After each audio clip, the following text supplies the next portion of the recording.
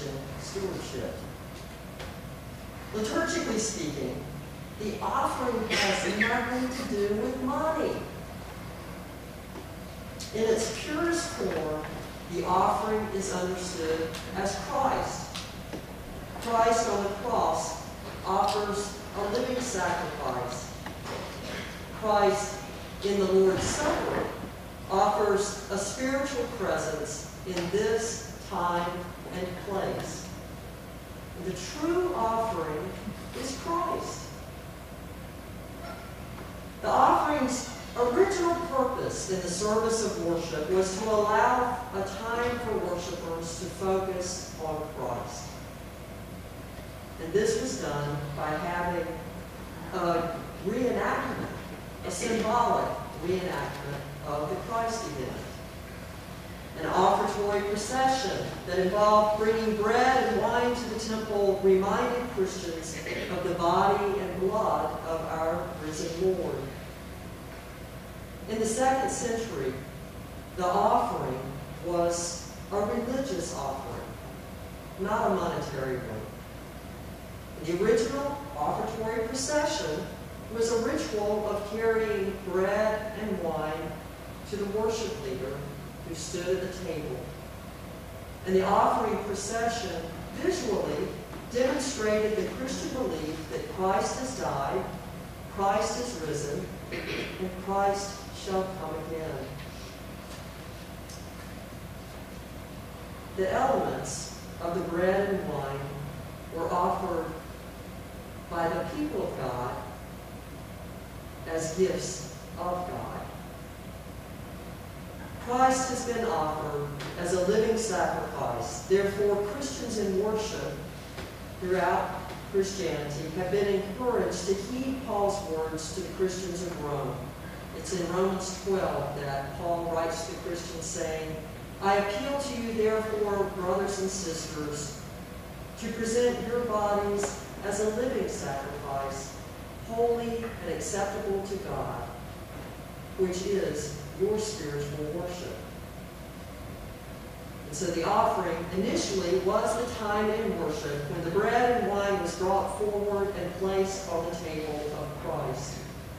And likewise, when receiving the Lord's Supper, the Christians were invited to make of their lives a living sacrifice, a spiritual worship, just as Christ, the true offering, was perceived to be spiritually present in the elements of bread and wine. Century upon century passed with the offering procession maintaining this Eucharistic shape and form. But by the time the Middle Ages arrived, it was clear that the offering had changed. Included in the worship ritual was a dramatic presentation of giving money. And that's how we have continued since the Middle Ages. We continue this offering procession to focus on gifts of money. And we've gone beyond the tradition of the churches in the Middle Ages. Not only have we added the process of bringing forward money, we have removed from worship the procession of bringing forward the elements of bread and wine. On those Sundays when we have communion, the elements are placed on the table before worship commences. There's no procession that involves the presentation of the bread and the wine. And on those Sundays when we do not have communion, the elements of the Lord's Supper are not present at all. Even though we have the baptismal font in each service, a reminder of baptism, the other sacrament of our church, we do not have the bread and wine. And many churches use the table for the Lord's Supper as an altar for receiving the gifts of money. We don't do that here or in Marlborough. We have the stands on the side. The offering procession originally was intended to be a ritual to remind us of the presence of Christ, but instead it has become a procession to demonstrate our presence in relationship with God. Grant Copeland, the pastor who wants to get rid of the contemporary offering procession, concedes that it does accomplish 4 tasks. The contemporary offering symbolizes the offering of our lives to God.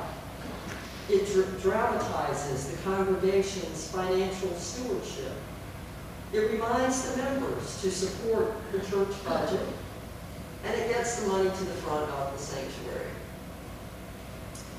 We make great fanfare of our offering. We have special music that dramatizes the moment. Even though we are instructed not to make a show of our gifts, we do. And we're a typical congregation. I'm not just picking on us here in Highland. Jesus in the Sermon on the Mount teaches, whenever you give alms, do not sound the trumpet before you, as the hypocrites do in the synagogues and the streets, so that they may be praised by others. Truly, I tell you, they have received their reward. But when you give alms, do not let your left hand know what your right hand is doing, so that your Father who sees in secret will reward you. We are taught by Jesus not to be showy when we give alms, and yet, when there is no pandemic, when we have the offering in our church, we make a grand display of our gift each Sunday. While the gifts are being received, we have a glorious offertory. It's wonderful. It's really wonderful music. And when the money is brought forward, we resoundingly sing the doxology. But realize when Jesus provides instruction on the appropriate way to give alms, he does not prohibit the gift. He's not speaking against giving money. Jesus simply encourages humility when making such a gift. And this teaching by Jesus about the giving of alms is informative, for it helps us to understand the evolution of offering practices. When we trace the roots of our Judeo-Christian tradition, we find 3 distinct forms of giving money: alms, tithes, and the collection. There used to be 3 ways that people gave money. Alms were intended specifically for the poor. You're familiar with the expression, alms for the poor? And alms in Greek form means mercy. Individuals address the needs of the poor by giving alms. I think most of our members here make contributions to individuals and organizations outside the church, and that would be the almsgiving of the individual members of our church. And historically, the money for almsgiving was given directly to the individual in need, or there was an alms box outside the temple so that people could contribute there. And the money was used to buy food, which we've heard today, we're still doing, and other items for those in need. Typically, the widows, the orphans, the sick, and the poor. Persons who collected the alms and made purchases and distributed the goods were known as almoners. It's a word that has left our vocabulary, almoners. Today, the deacons in our churches are tasked with the function, the historic function of the almoners. Alms were the funds given for the poor.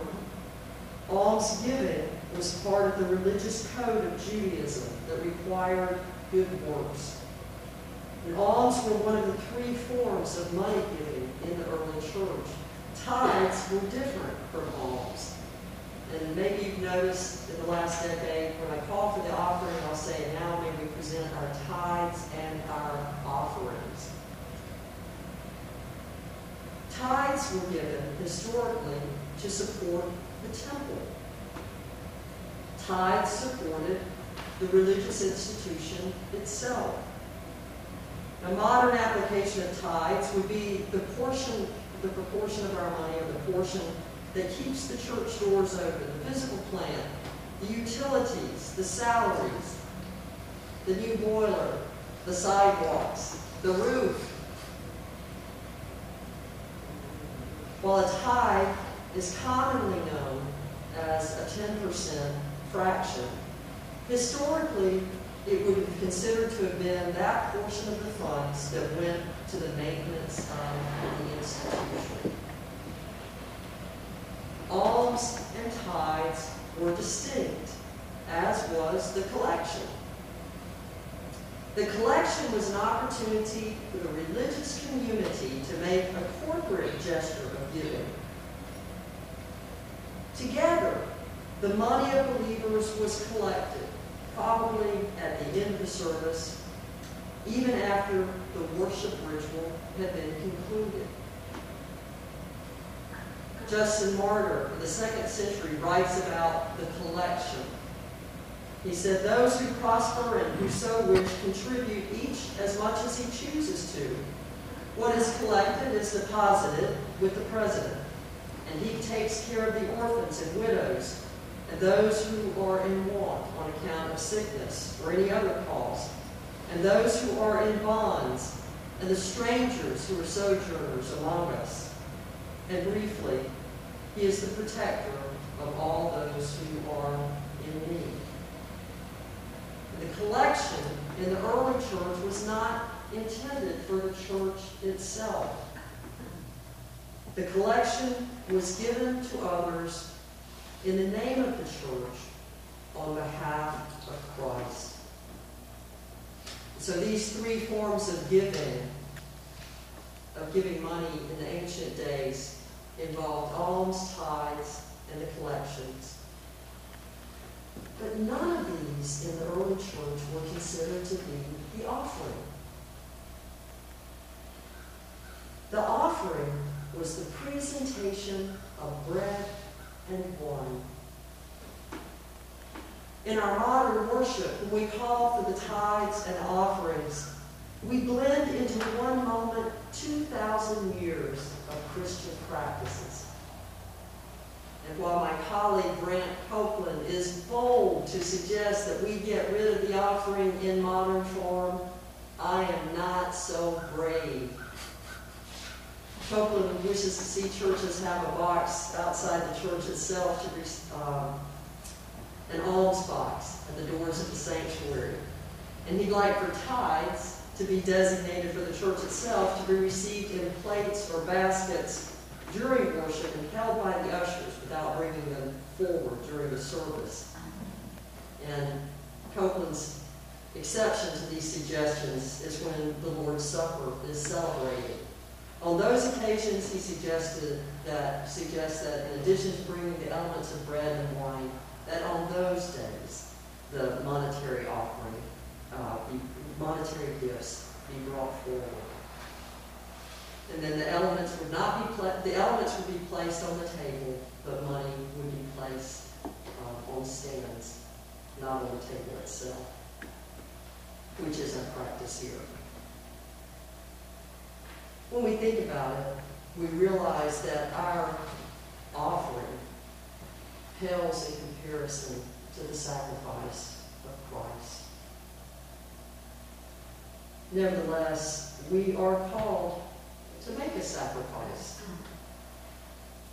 A spiritual sacrifice of the financial gifts that God has given us. And that would be a symbolic sacrifice of the gifts that God has given us, and a spiritual sacrifice of our lives. And so may we faithfully respond to Paul's exhortation to present our bodies as a living sacrifice, holy and acceptable to God, as our spiritual